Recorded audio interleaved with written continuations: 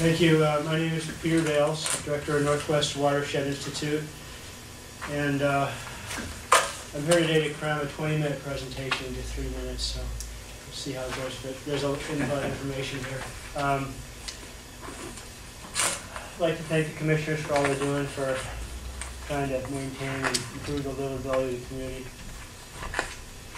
I'm here because I'm concerned that the county commissioners have a narrow window of opportunity to do something really great for the county, to protect the beautiful forest located between two county parks, and all of them, more importantly, to keep that property from eventually being transferred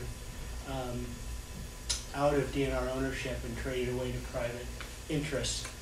And DNR staff recently met with local government conservation groups and timber interests to seek their input in revising their asset management strategy for eastern Jefferson County. Thanks to the work of John Austin and others who have been trying to get DNR more responsive to the county needs.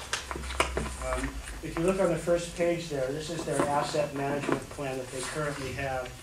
And the green area is the area that they consider working forest landscapes. The orange is their interim hold and manage. And they've asked for input from the county and from DNR from the county and from other groups, local interests, on improving and revising this asset management strategy. And I'm somewhat encouraged that we can get them to increase the working forest area, maybe to include the interim hold area you see on the map. But DNR made it very clear there's a number of smaller dispersed ownerships, especially in the northern part of the county, that they want help from the county on how to get out of those parcels. In a conservation win-win type of solution. They're dispersed ownerships, they're harder and more expensive to manage. Of the 15 or so dispersed small ownerships that DNR appears unlikely to commit to long-term ownership, the parcel between Gibbs and Bowsite Lake is perhaps the best candidate for a conservation solution. County ownership through the trust land transfer process. It has ecologically important older forest and connects two lakes, contains a portion of Gibbs Lake Trail system, and would be cost efficient and add significant value to two county parks.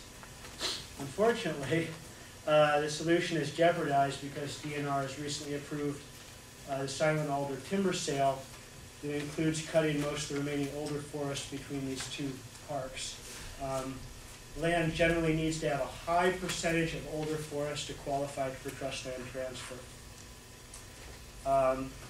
So at this point, this is 64 acres and a 340-acre timber sale that we're talking about. It's about 20% of the total.